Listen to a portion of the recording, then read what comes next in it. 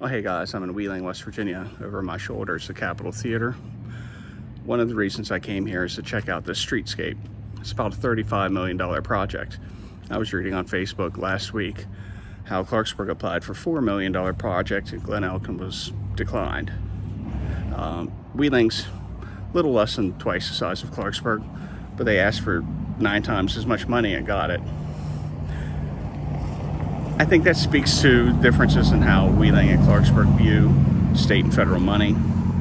Clarksburg tends to view it as a piggy bank that we can raid for our own purposes, whereas Wheeling and other successful towns understand that the state and federal governments have their own agenda you need to piggyback on. Up front, I want to say that this was 5 years of planning here in Wheeling. They didn't just shoot from the hip. They took the time to understand what was going on. I also want to point out that this is Main Street. This is a road. They didn't just ask for money for sidewalks in some area, residential area. They understood that the Department of Highways, or DOT's emphasis, area of concern, is roads. Roads that connect things. Primary roads. With that understanding, or with that is a growing understanding that road construction often, and focus on the automobile, often tears towns apart. It has effects on cities that aren't really that good. And so there's been a shift toward complete streets of bike lanes, which we have here, or we are getting here, of sidewalks, which are being done here. Clarksburg did none of that. They just asked, hey, would you all give us some sidewalks? DOT's naturally gonna say no. Sidewalks in a residential area are not our concern. Fix it yourself. Another thing to understand is that the federal government is restricted by our Constitution, our system of government, to what it can invest in. Over time, we've pushed the limits on that, but the original purpose of highway construction was to facilitate interstate commerce, and especially the movement of postal traffic. It was 22 years after the Constitution was signed before the federal government invested in the first road. It was called the National Road. It ran from Cumberland, Maryland, through Wheeling, crossing the river right here, at the time using a ferry, to St. Louis. It facilitated the settlement of the Midwest, which at the time was territories owned by the federal government and sold off, or given to homesteaders. After World War I, there was an understanding that national defense required more rapid movement of motor vehicles than the mud roads or stone turnpikes allowed. And so investments in paved roads were made by the federal government, creating the U.S. highway system. This is also US 40. On down the street here is US 250. And then after World War II, there was an investment in what we call the Eisenhower Interstate Highway System, modeled after the German Autobahn. This was done to allow military equipment to move even faster across the country, but also to facilitate the movement of industrial traffic and support the war effort. When we ask for federal money for road projects, we have to bear in the back of our mind the original purpose of federal money and constitutional justification for it. The further you get from the core mission, the more likely you are to be declined. A sidewalk in a residential neighborhood on a tertiary street is not going to be a high priority unless you can justify it some other way. I'm getting rained on, but I want to make a real quick point about this bridge. It was opened in 1849 to carry the national road across the Ohio River so that wagons would no longer have to use a ferry. It was closed in 2018 because trucks and buses would follow their GPS, take a shortcut across this bridge. Despite the tonnage limitations, they damaged the bridge. It's closed to vehicle traffic now and may not ever open again. Foot traffic is still allowed. As you can see from this plaque, it's a National Historic Landmark. It's considered vital to the history and culture of our country. And so the United States government has what it considers a legitimate interest in maintaining not only the bridge, but the streets around it, the neighborhood around it. I'll come back to this subject.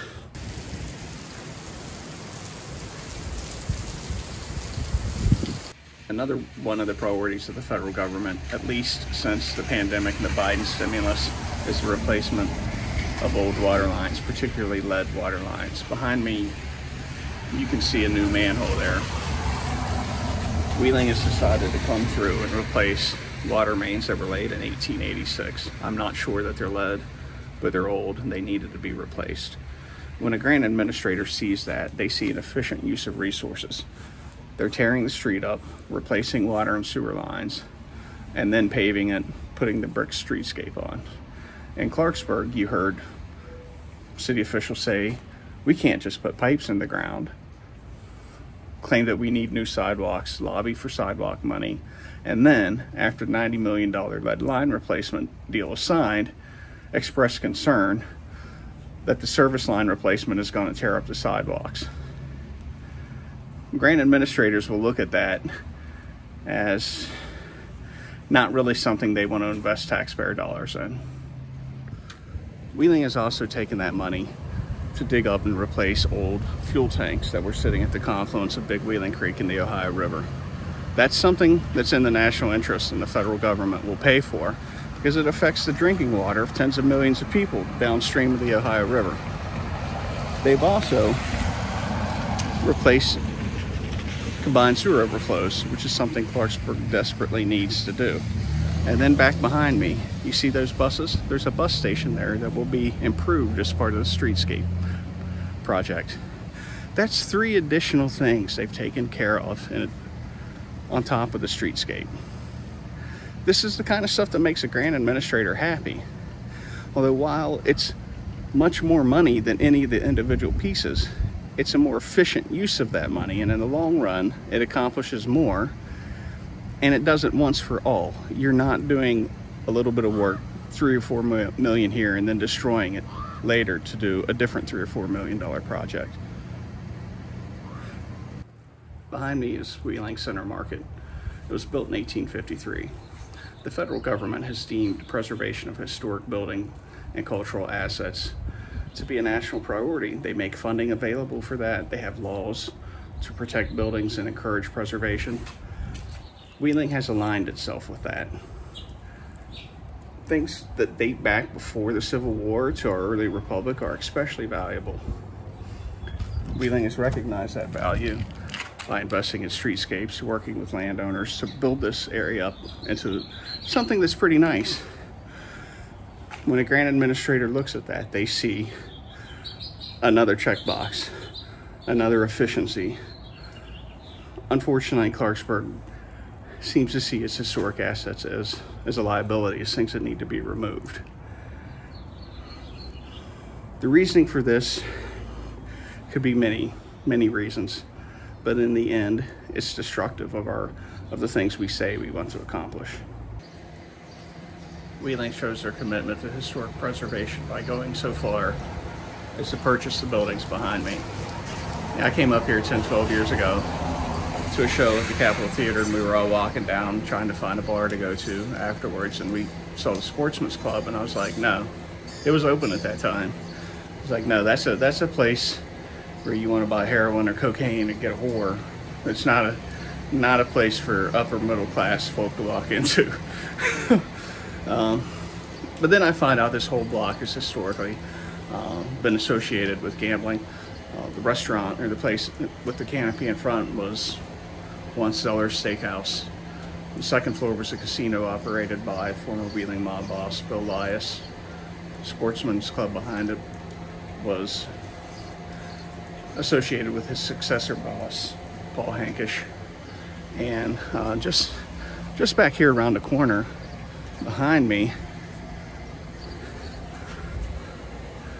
behind the 7-Eleven, back there, Rogers Hotel was another epicenter of gambling under Paul Hankish, mob boss up until 1990, run by Butch Florio. My viewers who aren't even from Clarksburg will recognize that last name. His son, Mike, is operator of Pro Football Talk. associated with NBC Sports today. But look where we are, okay? Those are buildings that Clarksburg would want to tear down. City of Wheeling bought them to find an investor to rehab them. They're right beside the Wheeling newspaper. I'm not aware of Wheeling newspaper constantly arguing to demolish them. And then right there's West Virginia Independence Hall. You know, the Pierpont fellow, who would be West Virginia's version of George Washington, has his statue out right there. And before there was a Wheeling convention, there was a Clarksburg convention. At the Courthouse Plaza, where the Clarksburg convention happened, the Daughters of the Confederacy came through in 1953 and removed a statue in honor of Union veterans and put one up of Stonewall. And now, Stonewall Jackson is the only person we hear about. We have other people. Cyrus Vance, his mom's house is sitting right down there where the Historical Society is. We took money from the Historical Society this year. We took money from the Oddfellow Cemetery where Pierpont is buried. Grant administrators do notice this kind of stuff. What is our commitment to historic preservation? If there's none, that kind of blocks off a whole route of funding for us. I'm standing under the canopy of the Capitol Theater waiting for heavy rain to pass. There's a lady named Betty Nutting who's credited with saving at least 20 historic structures in downtown Wheeling. You may recognize the last name. Her son, Bob Nutting Jr., is the CEO of Ogden Newspapers, but also is the principal owner of the Pittsburgh Pirates. For years, she sat on the board as co-chair of Vandalia Heritage Foundation. The other co-chair was Art Rooney, who was once CEO of the Pittsburgh Penguins and cousin to the Rooneys who own the Pittsburgh Steelers. She worked for several years, many years, as the office administrator of Vandalia Heritage Foundation with Laura Coons, CEO. She's known as the grandmother, the godmother of historic preservation in the state of West Virginia. I bring her up because last year, a couple years ago, when there was a proposal from the mayor to give Vandalia Heritage Foundation $25,000 so they could get $150,000 in match grants to mitigate and remediate the falling bricks on the Waldo, a lot of people in the city council were like, I'm sorry, I don't know these people. Who are they?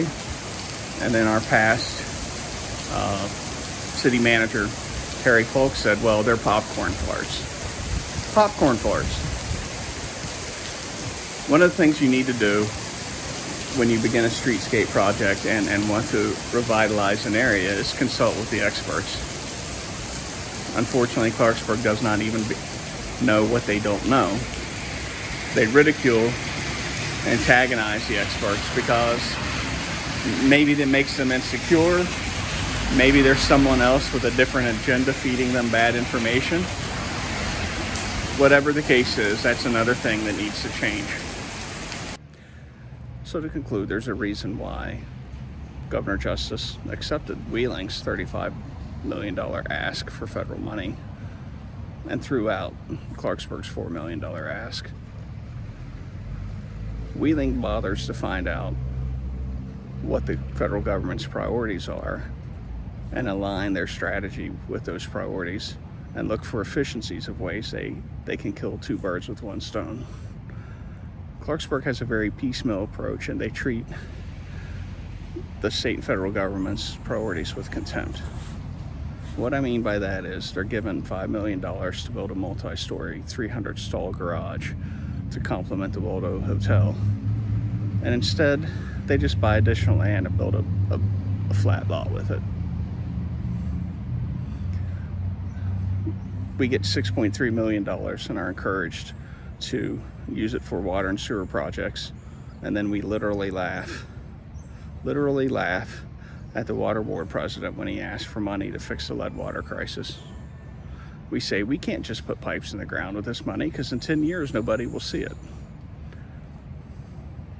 I don't like that. And I'm sure that higher politicians don't like that, and grant administrators don't like that. These are things that have to change before we line up this kind of money and bring it into Clarksburg. And in everything I've ever heard from experts on this, they say it's easier to elect politicians who understand this from the get-go than it is to retrain politicians that are set in another way of thinking. Have a blessed weekend. I'll talk at you later.